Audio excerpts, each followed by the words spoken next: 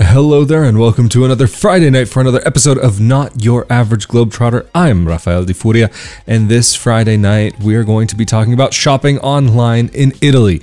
This is not going to be a video about like getting your Italian products directly from Italy. Some of these websites you might be able to do that with. It's not like if you're living in the United States or Canada, Australia, and you need to get a panettone or something for Christmas.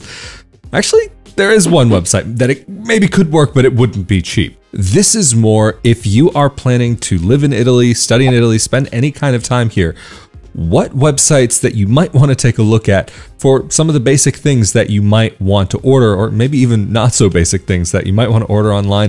Of course, before we get started with this, a huge thank you to the patrons who make content like this possible. And if you could give this video a like, that greatly helps out the project and I would very much appreciate it. But anyway, roll the intro and let's get into it. I have to also say that no, this video is not sponsored by any of the websites that I'm going to mention in this video, but there may be some referral links down in the more info section below if you're on YouTube. If you're listening to this as an audio-only podcast, feel free to message me and I'll be happy to send you any links. One of the things that really is great about living in Italy is like a lot of modern developed countries is that you have quite a few options for shopping online. But one of the really wonderful things about Italy specifically is that you don't only have to shop from Italy itself. So, for example, we have Amazon here, Amazon.it. You have a lot on there, not always the greatest prices, but unfortunately, there are some things on there that are much better priced than even local shops. And I'm somebody who always has the strongest preference to try and support local businesses. But unfortunately, when we're talking about a store that maybe has something that's 5 times the price or 3 times the price and same, if not lower quality, it makes it difficult to start shopping locally. There are certain things that maybe if I need an emergency, I'll try to get it at a local shop. But there are times when maybe for a day, like on a Sunday or a holiday or a couple days, things might be closed here and you do need that Amazon delivery. And depending on where you are in the country, you can get very fast delivery times. I have heard some places you can get same day delivery. I can't confirm that because I've never had that before, but I know next day delivery is definitely possible in many cases. Even I've ordered like after midnight and received something technically the same day. But that's also because where I live, they happen to have a couple of Amazon centers, actually 2, like literally a couple very close to here. And they're trying to make these locations actually some of the central locations for the whole continent. So I'm quite fortunate where I happen to live with Amazon delivery. But it's not just Amazon.it that I can shop from, because there are sometimes, a lot of times, that you can't find certain things on Amazon.it. But you might be able to find it on Amazon.de. And the nice thing about Amazon.de, Germany, is that they do have a version of the website available in English without Google translation needed. So if you don't speak Italian, I've actually known expats who do this. They've paid for the shipping fees specifically, even though it's a little bit more to get it all the way brought to Italy, just because it's more convenient for them. For me to get through the website in Italian is generally easy enough, because that's the only real drawback to Amazon IT is that it's all in Italian. They do offer some customer service in English, but it's very difficult to find. You have to click through a bunch of pages, and sometimes their English is good enough, but it depends on the rep that you get. But then you also have Amazon.es, Amazon Spain. And there have been like 1 or 2 times where I couldn't find something on Amazon.it, DE, but it was available on ES. The shipping costs are a little bit more from Spain than they are from Germany, but this is Europe, so you can shop from any country and you're not going to have to pay those import duties. But there are times when paying certain import duties is actually much cheaper than what you would spend if you would purchase something directly here in the country. And that especially goes for vitamins or supplements and anything kind of along those lines. And even to the point, I'm just reading this off because it's a note that I took because I want to make sure I get this right. On iHerb.com, again, not a sponsor, but if you spend over $40 US, you can get free shipping and you end up paying less than 10% for customs. And this is international shipping. You just have to make sure that you select the right shipping method. You don't want to go with the local shipping services through the local Italian post. In the years that I've used them, they've changed their services, the shipping services, once or twice. They used to use DHL. I think now they use a service called DPD, which I think in the end goes through DHL. I forget, whatever. But don't select the normal shipping services, if you're shopping from Italy, because also the thing is you prepay for the customs and duty and all of that. And it's so much easier to deal with than going through the local Italian mail service, because if you do, then in that case, you might end up waiting 8 months before you ever see your package, if you ever get it. And I'm speaking from personal experience there, having accidentally selected that option once or twice. But the thing is, even with iHerb, you can get Annie's mac and cheese, cheddar bunnies, you can get face masks, like the kind that you rub in for your skin to make it better. And then also even the like surgical masks, you can get other types of masks on there as well. But when I buy masks, because here in Italy, masks are still required in many situations. If you're going inside, masks are necessary. So I have actually found that it's cheaper for me to add in a box of 50 masks from iHerb on top of an order than it would be for me to buy them locally. If I wanted to buy just a normal black surgical mask locally, I don't know, the price would be a couple of euros for a package of 10, where I can order a package of 50 and like decent normal quality, same if not slightly better than what I would buy locally. And it's less than $10. Like I want to say it's $7, $8, $9 for a package of 50. When we're figuring this into maybe some vitamins here costing like 5 times, literally 5 times the cost of what you might spend from iHerb back in the States, it's kind of hard to choose to buy something locally. Even if you are looking at other options from Europe, it's still a pretty cheap option. Of course, they also have teas, organic products, and a whole bunch of other things on there. Then there's another option called amicafarmacia.com, AMICAFARMACIA.com. Don't go to Pharma Amica. Very different website. If you search on Google, you might see it come up. Don't go to that one. It's no dashes in there. It's amicafarmacia.com. If you sign up, then you also can get access to like coupon codes. And then also if you order, I think over 35 euros worth of products, then you also can get free shipping. So that's another website worth looking at. There are some fellow camera nerds out there that I know are interested in maybe getting gear here in Italy. And Amazon doesn't have the best prices. If you are coming from the US, definitely I recommend buying electronics there. More often than not, they end up being cheaper there. But the thing is, you can order certain things from the United States on occasion, and you just have to, again, consider that maybe with shipping fees and prepaying duties, that's the most important, can be lower cost than what you might spend here. Even my microphone, that was a situation. My microphone was like 33% more, like a third more to purchase here in Europe than it would be from America with shipping. And it was on sale at the time as well.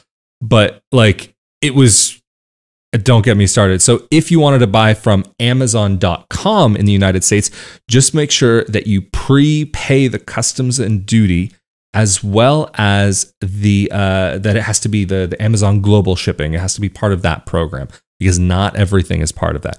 A lot of times the things directly sold by Amazon could have a chance of being a part of this program, but not everything, especially if it's sold by a third-party seller. But if you are wanting any kinds of other things, there is also eBay in Italy, ebay.it, and you can order things from all around Europe and pay shipping fees, but no import or duty.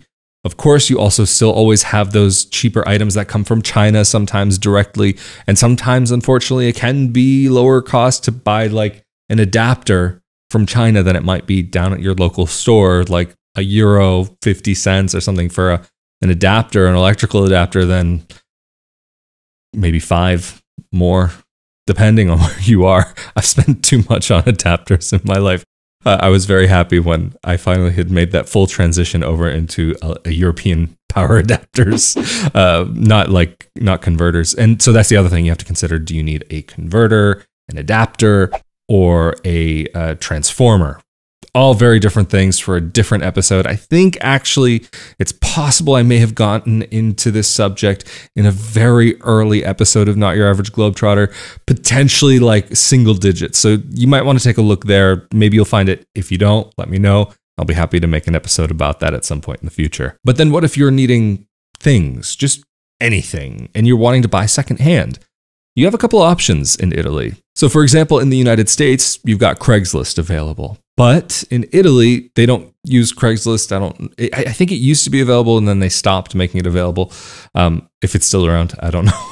But most people in Italy would end up going to a place called subito.it, subito.it. This is a place where you can list items and there are sellers on there. And it's kind of an interesting combination between eBay and Craigslist because you can directly buy some things on there, but then there are other listings where you just go and buy it in person. It's an interesting platform. But of course, when buying anything secondhand online, you also, of course, always have to be vigilant and stay aware of who the person is and to make sure that it's not a scam. You would have to do the same thing on eBay anyway, back in the States and anywhere. But then, of course, also Facebook Marketplace is something that you can find out here. Depending on where you are in the country, maybe you'll find more things on one or the other, but you may find things only on one website or only on the other website. And I've actually seen some things listed on Facebook Marketplace, Subito, and eBay. So you just have to keep an eye open for those listings and to make sure that it's legit. And yes, there are tons of websites that you can shop for other various items locally in Italy. And this is one of the reasons why I like Amazon a little bit more. You have to put your codice fiscale in there and you have to put other kind of data and things. And I'm not comfortable with that. It's fine. Yeah, like theoretically, it's not really an issue, but I'm not a fan of that. Or, I mean, even if you want to buy musical instruments here in Italy, you can go to Strumenti Musicali. And that's actually a great place to look for instruments. Or another place, which actually you might get a little bit better price and have a larger selection, is Thomann. Thomann.it or .de, I believe. You can switch the language, but I would try the .it version and switching it into English if you need, or even if you don't need and you're an English speaker, it's your language. There's certain listings on there that, in my personal opinion, make more sense in English on that website. But one of the other things to consider with those websites is that if you can go to a local dealer, like a local music shop, depending on where you are, you might actually get a dealer or a shop owner that actually orders from those places themselves. And like, there's actually a place here in Rovigo that I needed to order something through, a couple of things actually, some audio equipment for my work. And it wasn't necessarily that it was easier, but it was nice for me personally, just that nice fuzzy feeling that I could feel like I was supporting a local business. Actually, I was supporting a local business. They made the order through their account. They have whatever pricing structure worked out, and I was able to order the thing that was on that website for the exact same price, but my guy here in Rovigo also gets a cut as well. So I like that. That's something that I like about those websites. You can order directly from them. That's not a problem. Over a certain amount, you also get free shipping. And so that's the thing also what I like about, if I have to go to my guy, then I can sometimes, if it's like a small piece or whatever, like an adapter, then I can just get the free shipping because he's going to be ordering stuff from them anyway. And just like many other countries, you do have all of the apps that you can order your food on. I mean, just a couple. I'm just looking at my phone here. Just Eat, Eat in Time, Food Racers, and you also have Uber Eats available in some of the major cities. And I think there's one more that I'm missing. But where I live, we don't have Uber Eats. So where I live, for example, Eat in Time, Food Racers, and Just Eat are the main apps available. Eat in Time is always so buggy. The app has been broken for months. I want to say probably more than a year. It works. The customer service is not my favorite. Had to call them a few times. The order times, the expected deliveries are rarely ever right. Sometimes they are. This is just my experience with that. So while I can't say I recommend them, it's kind of the main option where I live. So when I've had those long days where I can't make myself something or can't go out shopping at the supermarket, it's come in handy. It's really come in handy. And of course, like there are also these secondhand apps for clothing that have become more popular. I think one of the ones that works here in Italy is Depop. Depop? Not sure what it's called exactly. There's another one, I can't remember the name, but I don't use those apps, so I'm sorry that I haven't got that information for you guys. But you can also, if you are needing something from fast fashion, I mean, you can order anything from like Zara, H&M, or even the higher end brands. You can order all of those things online and get them delivered here in Italy. Very easy, very simple. If you ever have the option, I recommend getting it through a courier like DHL, SDA, even though it's part of the Poste Italienne. It's a better service, in my opinion, better quality service. And then also, even if you're ordering on Amazon, they do have Prime here, and that comes with Prime Video. Not everything is in English, but the majority of things seem to have an English option available. There are a certain number of movies that they are originally in English, but for licensing and whatever reason, they're only available with Italian audio. That's gotten better since I've lived here and since I've had my Prime subscription, which is very cheap on an annual basis. And like I do end up having to shop online enough that it does pay for itself when it comes to shipping costs and like fast shipping. And then of course you have other options like Zalando, and what's the other one? I always see it, manomano.it, kind of like an Amazon sort of thing. I've never shopped from there. And of course, depending on where you are in the country, shipping times can vary greatly, especially if you're on one of the islands like Sicily, for example. Like the shipping, I've read on some websites, they say it can take a day or two extra if you are shipping to that area, or even to some of the like far deep south, depending, like if you're in a small little village or if you're in a major city. Of course, if you're in a major city, shipping times are probably going to be a little bit more easy. Even you do have like for wish.com, which that's a whole different video in and of itself. You can have certain points locally where you can pick some items up like very quickly, or they'll ship it to you. Just these are the main kind of things that you'll find here.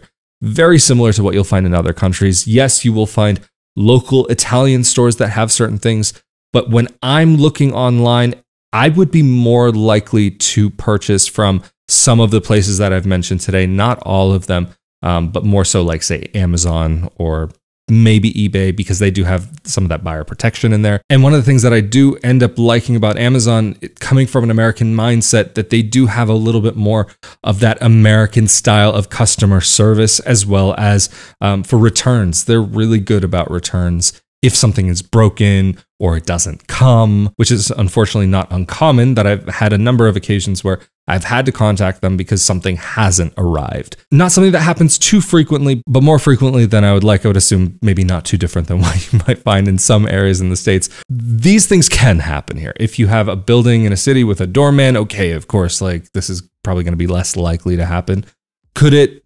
Maybe. But to quote a great song, this is the world we live in, and these are the hands we're given. Anyway, thanks so much for joining me on another Friday night for another episode of Not Your Average Globetrotter. Of course, the biggest, hugest thank you to those of you who help to make content like this on a regular basis through Patreon or through one-time donations through rafaeldifuria.com/support, or those of you who also buy the shirts, mugs, onesies, and more, or posters like you see behind me with a number of different designs on them. Thank you all so very much for helping to make this project be able to continue. And thank you all, of course, for liking and watching and subscribing and sharing these videos. The liking and sharing especially helps so much, so thank you very much for helping to be a part of this. Of course, as always, I'm Rafael Di Furia. Stay safe and healthy out there, and I'll see y'all next time. Later.